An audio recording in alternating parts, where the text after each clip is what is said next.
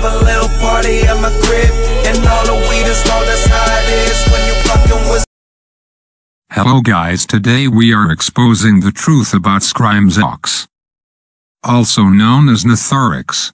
So a little background about him: he got signed out of his account with 100k subs over stupid two-step verification.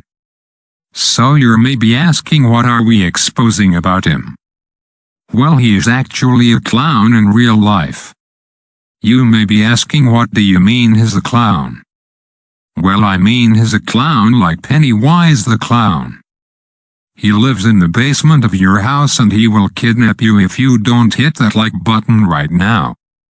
But anyways, back to the video. You may ask, why the hell I'm saying Scrimzox is a clown? Well, his profile is a clown, which means he is a clown in real life. Obviously it does.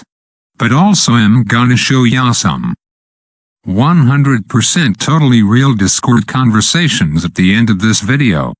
But more about Scrimzox and how he is a clown. Well, the 100% totally real Discord conversations and the fact that he changed his channel and he is still relevant means he's funny and clowns are funny.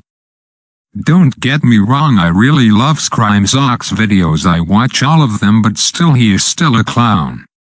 He is one of those clowns that like 35 clowns can fit in one car.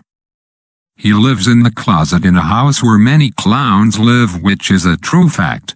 He also is a clown because his Roblox avatar looks like G0Z, and G0Z is a clown. I know this might sound like random stuff, but it's not. He is actually a clown.